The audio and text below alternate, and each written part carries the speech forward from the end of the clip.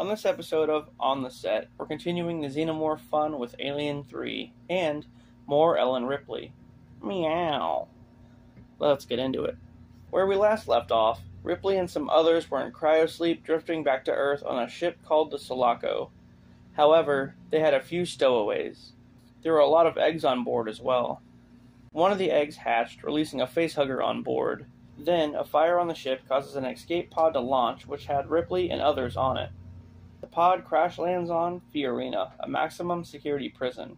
Ripley, the sole survivor of the wreck, is woken up by Clemens, the prison's medical officer.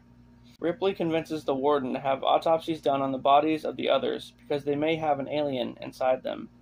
Luckily, as it turns out, they don't. But there's still a facehugger running around somewhere. Anyway, a funeral is held for Newt and the others who died in the crash, and their bodies are burned. But then, shit really hits the fan when an alien bursts through the chest of one of the inmates' dogs.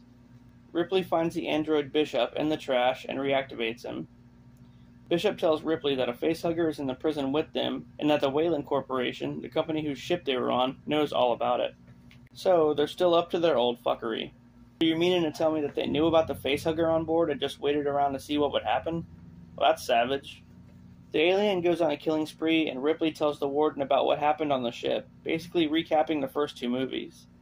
She suggests that everyone hunt and kill the facehugger, but we know it's too late for that.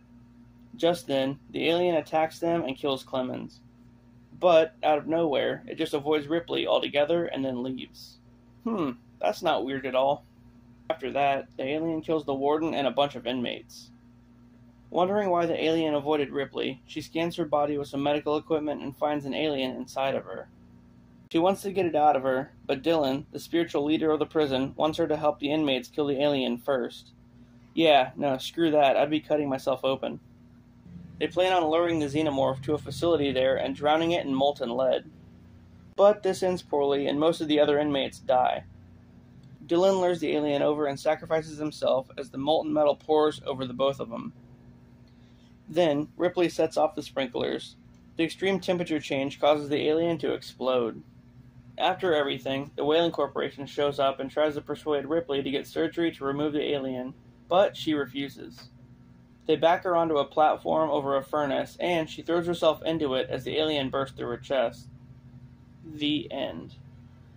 Well, damn, that's the end of Ellen Ripley, I guess. I didn't really expect her to die. But why not just remove the damn alien? I mean, I guess they wanted her to have it so that they can use it for experiments or something. But I guess she would have died either way. Man, the Weyland Corporation wins again. Those bastards. Anyway, join me next time as Ripley, somehow, returns. And I'll see you then.